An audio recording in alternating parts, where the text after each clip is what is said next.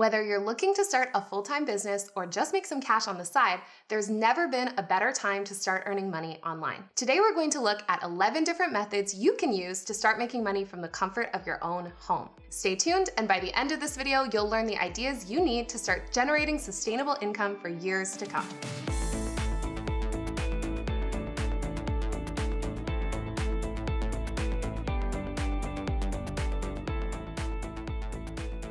Hi everyone, I'm your host Stephanie Pellet and I'm a creative business coach. Every week, Learn with Shopify brings you new tips and strategies to help you start and grow a successful business. If you're not already subscribed to our channel, make sure to hit that button below to be notified about future videos. Now, more than ever, you have the ability to make money online, no matter what kind of skills or experience level you might have. But not all income generating options are created equal. In this video, I'll be breaking down the pros and cons of 11 different business strategies that you can implement from home. I'll start by sharing some of the important factors you need to consider when choosing your preferred business model. I'll use these factors to evaluate some popular money-making ideas and share real-life examples of businesses that have successfully implemented them. By the end of this video, you'll understand the advantages and limitations of each of these options so that you have the concrete, realistic knowledge you need to choose the one that's right for you. I want to note that in this video, I'm going to be focusing on ways to make money that you can grow over time into a sustainable business. You can absolutely make good money on the internet by doing things like taking surveys or transcribing audio, and those can be great options when you're just starting out. That being said, I'm guessing that if you clicked on this video, you're probably hoping to gain more freedom over your time and energy by building a business of your own. So while some of these strategies may take a bit longer to implement upfront, they're also more likely to pay off for you in the long run. There are a few key factors to consider when choosing your business model. Effort is the amount of skill, knowledge, or experience you'll need in order to execute this idea. Leverage refers to how easily you could scale up this business. A high leverage idea isn't a one-to-one trade of time for money. And of course, startup cost is the upfront budget you'll need in order to start this business from scratch. Many people would assume that the perfect business model would be low effort, high leverage, and have low startup costs. But no business model is perfect, and everyone is different. As you'll see, each of these options requires certain trade-offs, and only you can decide which one feels most aligned with your unique skills and interests. Number 1, dropshipping. In a dropshipping business, customers purchase an item from your online store, and a third-party company fulfills and ships that order to them. This business model is quickly growing in popularity since the startup costs and overhead tend to be quite low. As the business owner, you aren't responsible for buying or holding inventory, which gives you leverage to grow and expand your business further. That said, there is a lot of competition in this type of business. With dropshipping, you can only sell existing available products, which means other businesses may be selling similar, if not identical, products to yours. In order to be successful, it's important to have excellent branding, a specific and interesting niche, and outstanding customer support. You're unlikely to stand out in a crowded marketplace without prioritizing these key factors. One business that we love in this market is Subtle Asian Treats, a dropshipping store that sells adorable bubble tea-inspired phone cases and plushies. This store has been successful because of their fun personality, insightful knowledge of their target market, and a willingness to experiment with different dropshipping products to see what works best for them. If you're thinking about starting a dropshipping business, this free 45-minute workshop will walk you through how to start and launch a successful dropshipping store. Register using this link to gain access to the free on-demand webinar that's helped over 100,000 entrepreneurs. Number 2, print on demand. Print on demand is similar to dropshipping, but with a twist. In this business model, you put your own spin on products by adding custom designs that will appeal to your ideal customer. This business model has a lot of advantages. It doesn't require much upfront cost and provides great leverage since another company will fulfill and ship your orders based on demand. This means that you can easily test new revenue streams without taking on any risk, and you can offer a wide variety of products without the hassle of purchasing or shipping them. This is an especially great option if you want to monetize an audience that you already have by offering your own customized merchandise. In order to be successful with this business model, you'll need to prioritize your designs. It is essential to create beautiful, unique slogans and artwork that resonate with your customers. Now, without an existing audience, it may take time for you to start generating sales in this type of business, but the low risk and high potential reward make it a great option to explore. Passion Fruit is a successful print-on-demand business that sells inclusive clothing and accessories for the LGBTQIA community to show their pride all year long. Their designs are fun, interesting, and stylish, and perfectly positioned to appeal to their audience. If you love the idea of running a semi-automated business from anywhere, then you're going to want to register for this free webinar that will teach you how to quickly start a profitable print-on-demand store. This 40-minute webinar will get you from a product idea to setting up an online store to getting your first print-on-demand sale. Just click this link to gain instant access. Number 3, custom or curated products. If you want complete control over every aspect of your business, creating or curating custom products could be the perfect fit. You'll be able to customize your product quality, design, aesthetics, and packaging, and these details can help your store stand out from the competition. While this option does require some additional labor in shipping your orders, this extra work can be reframed as an advantage, as it allows you to add personality and branding to every step of your customer's experience. Since building relationships is key to longevity in your business, maintaining this level of personal connection with your clients is a huge bonus when it comes to sustainability over time. Unlike dropshipping and print-on-demand businesses, creating or curating your products will require some startup capital in order to purchase your materials and packaging. It can also be more difficult to scale as a business model, especially if you are creating your products by hand, as with many jewelry and home decor businesses, for example. To increase your leverage, you can work directly with manufacturers to produce items made to your specifications or curate items from wholesale suppliers and other sources to resell on your own platform. While there are many examples of businesses selling custom products, one company we love is Cedar & Sail, a homewares company offering handmade geometric planters, coasters, candles, and funky shapes and objects. Their unique designs and attention to detail set them apart from other brands, and the clever use of silicone molds means that they can ensure consistency and optimize production. Sell on Etsy. Etsy is a great option for makers who are just starting out, since the platform exposes sellers to an existing network of engaged shoppers who may be interested in the products they create. If you are starting your business without much of an audience, this could be a great way to generate your first few sales and grow your brand awareness. While Etsy does have a large base of potential customers, your products may face competition with other stores. In order to crack the algorithm and start appearing in search results, you'll need to devote time to carefully crafting your listings using keywords and high-quality photos. Your store is likely to be one of many options in your chosen category, so following the platform's best practices will be key to helping you stand out. Once you have developed a following for your business, you may want to move your store to an e-commerce platform like Shopify. By doing so, you can fully customize the look and feel of your brand, and you'll have more options to expand your business by integrating with other apps and tools. Old World Kitchen is a family-owned business selling beautiful handcrafted kitchen goods like heirloom wooden spoons and cookware. In their early days, they built their business exclusively on Etsy, benefiting from the infrastructure and community that the platform provided. They only switched to Shopify when they needed more control over their website's branding and access to tools to help them scale. To this day, they credit Etsy for their early success and recommend the platform for handmade businesses in the early stages of growth. Number 5, sell on Amazon. Just like with Etsy, Amazon provides a huge global audience of potential customers for your business. It's the go-to e-commerce platform for many consumers, and Amazon makes it easy to get set up as a seller in just a few minutes. Depending on the products you choose to sell, this can also be a very scalable business model, especially if you make use of Amazon's fulfillment program to ship and deliver your orders. That said, with so many sellers in the marketplace offering similar products, it can be difficult for your business to gain attention. You'll also be unable to maintain a relationship with your customers over time, as Amazon does not allow sellers to keep in touch with buyers after purchase.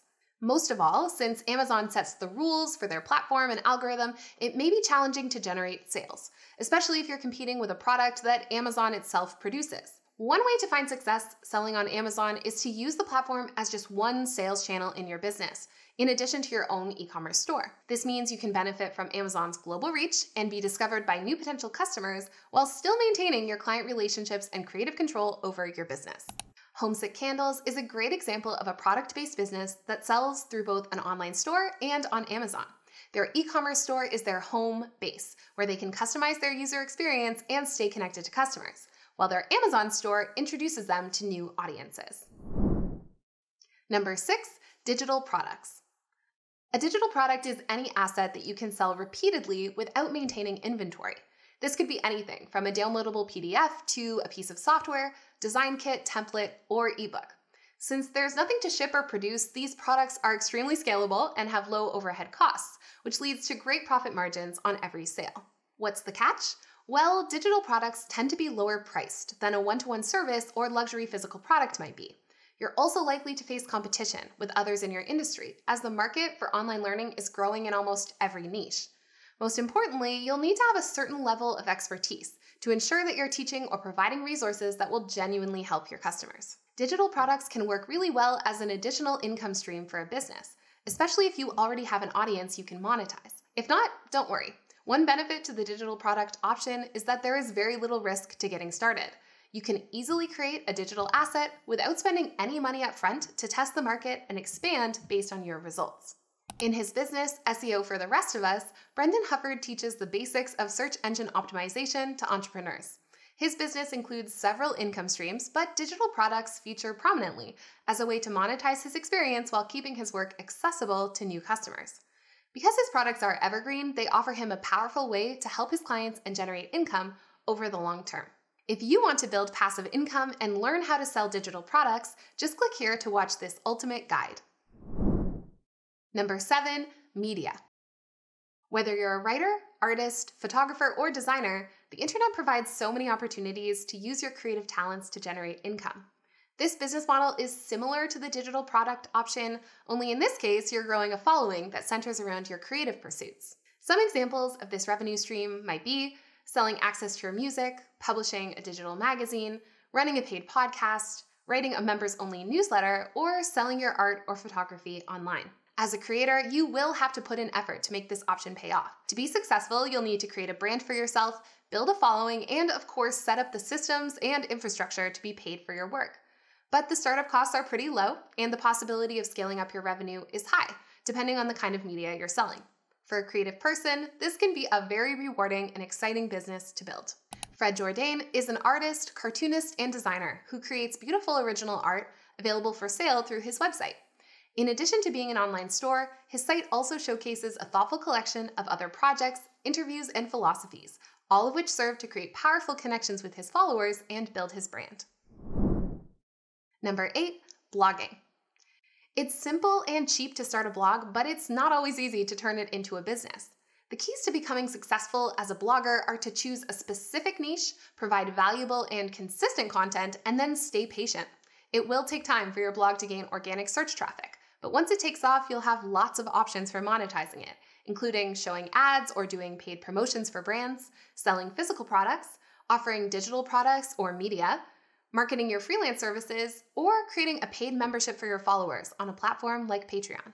Depending on the monetization option you choose, blogging has the potential to become a very scalable business model and only requires your time and dedication to get started. A great example of a successful blog is the house that Lars built, which covers all things interior design, home decor, and personal style. Because of their large following, this blog was able to be monetized using a variety of strategies, including affiliate programs, running ads, and selling custom products. It is now a very profitable, full-time venture for its creators. If you want to learn how to grow your audience and make money blogging, we've got you covered. Click this link right here. Number 9, affiliate marketing. Affiliate marketing continues to grow in popularity since the barrier to entry is very low and usually requires no money to get started. These days, there are lots of affiliate programs to choose from, whether you work directly with manufacturers or through a third-party affiliate platform. All you need to do is sign up with one of these partners to receive your custom affiliate links and start promoting products and services to your followers. If someone makes a purchase using your link, you'll receive a commission. While the amount of your commission will vary depending on the product, over time, affiliate marketing has the potential to become a very lucrative income stream. If you don't have an existing audience, this strategy will require patience as you find your specific niche or target customer and grow your reach. Affiliate marketing also pairs nicely with the strategy of blogging, as having your own site allows you to create helpful resources to point customers towards the products and services you endorse. One caveat with this form of marketing is that it's essential to build trust with your audience. You should only promote products and services that you genuinely recommend and are enthusiastic about. If you create low-quality content just so that you can use affiliate links, you're likely to receive low-quality results. The most prominent example of a successful, trustworthy affiliate marketing website is The Wirecutter, owned by the New York Times. Their reviews are well-researched and thoroughly tested by industry experts and explain in detail their reasons for promoting specific products. While they do receive a commission for each successful sale, they work hard to ensure that their suggestions carry weight. They only recommend high-quality products that consumers are likely to enjoy using, which means that their customers, myself included, will be loyal for the long term. Number 10, online courses and workshops. If you're an expert in your field or have helpful knowledge to share that others would benefit from, creating an online course could be a great money-making option for you.